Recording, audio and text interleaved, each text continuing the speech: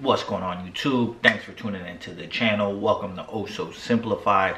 Coming to you with the video here. This is kind of just off the cuff. I just know I have to post something. Have some housekeeping I'll put at the end, but this is about how you do it. How you do anything is how you do everything. It's something I've heard many times. It's actually also a Buddhist saying as well. And the whole idea about this is that you know exactly what it says. How you do anything is how you do everything. And I'll start off with the first point here. I have kind of 3 points. Then the first one is trying to sum up the statement as saying life is interconnected. Everything is connected. You know, you can't be a liar in one area of your life and then be super honest in another. It will always bleed over. Any lagging, and this is something Cardone actually talks about a lot, any lagging part of your life will interfere with the productive parts of your life. It'll always catch up. You always hear about, you know, the billionaire that, you know, loses all their money and because they're not great at picking the right spouse, or you know, the billionaire that is like Rick Ross says, what good is all the wealth when you're shitting on yourself? It's like, you don't have your health and you're fat and you're out of shape, but you got all the money in the world. Or what if you're the best looking dude, you got all the girls going after you, but you got AIDS? Like, there's plenty of things where if there's any area of your life that is not going well, it will eventually creep into those other areas. And I think that's something very important, because in this day and age you hear things like monk mode and a lot of those things, and not that there isn't a time and place for, you know, just being very focused and unbalanced, in the sense that, you know, for 30 days I'm just focused on this. But to think that you can compartmentalize your life to fit how you're feeling psychologically is kind of naive, I guess is the best word. It's naive, and it's just not something that you're going to really be able to do. And understanding that everything is interconnected. And I've noticed, like, if I'm not having bad workouts, I will have, you know, a more lethargic performance at work. I have a more lethargic just kind of disposition to the day. When my workouts are on point, you know, things are going better. Same thing though too, even with my relationships and women. When things are going, clicking on all cylinders in my life, it feels like maybe it's the law of attraction, maybe it's just my vibration, I don't know what you want to call it, but like, when I'm putting in the work in my life, I feel like everything goes up. And as long as you're not neglecting anything, that's the way it should feel. And that kind of gets into my second point of getting into a rut. Generally, when you get into a rut, it's like you've let certain things slip by the wayside.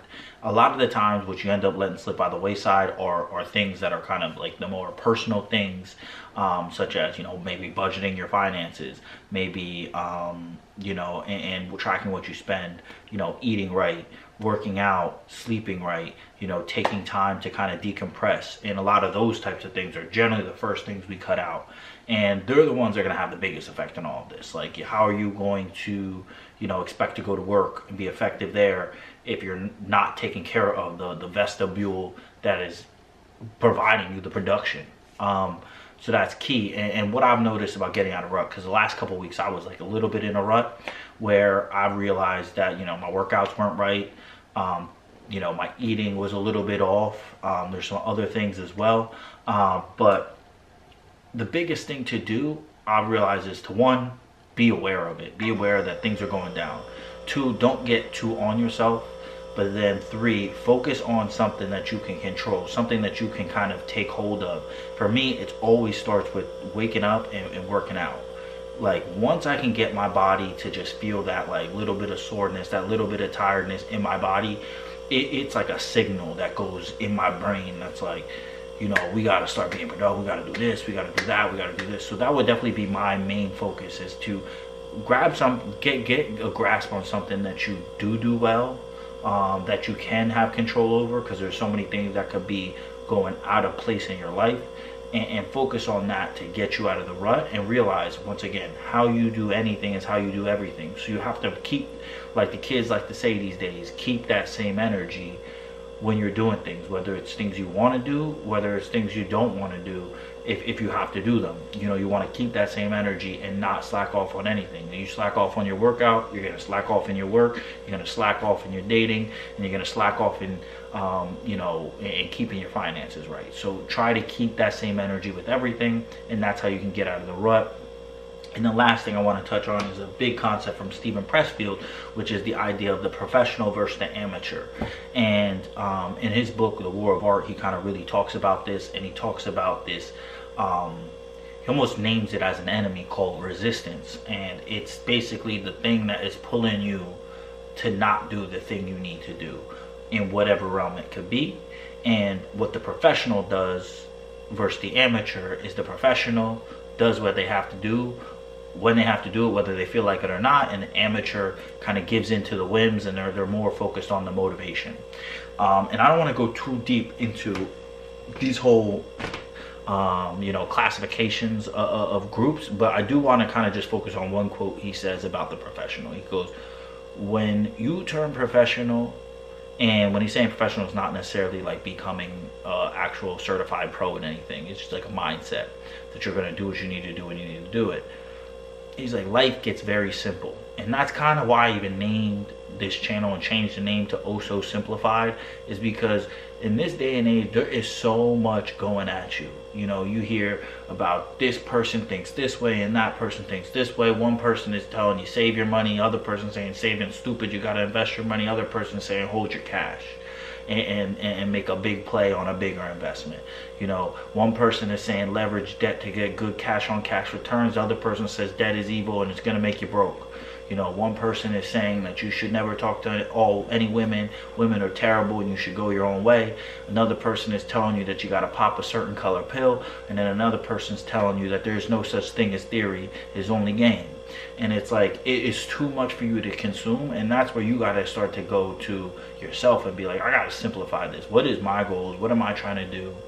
And what are the few things I can focus on and focus on as a professional? Do what I need to do when I need to do it, and kind of eliminate, or at the very least dim down or mute in some kind of way the other noise that you're hearing out there, because that's what it needs to be. The professional's life is very simple. They know what they need to do. They're not pulled in all these other directions. They don't get this shiny eye syndrome where like something flicks in their eye and now they gotta, you know, do something new. And I feel like this is a little bit all over the place, but as I mentioned, it's a very off the cuff type of type of video. But that's kind of where I'm really at, kind of even just simplifying even more in my life, especially when I'm looking at things are probably going to be going back to normal in the next few months, as far as like commuting, having to go to an office, and kind of things in that nature.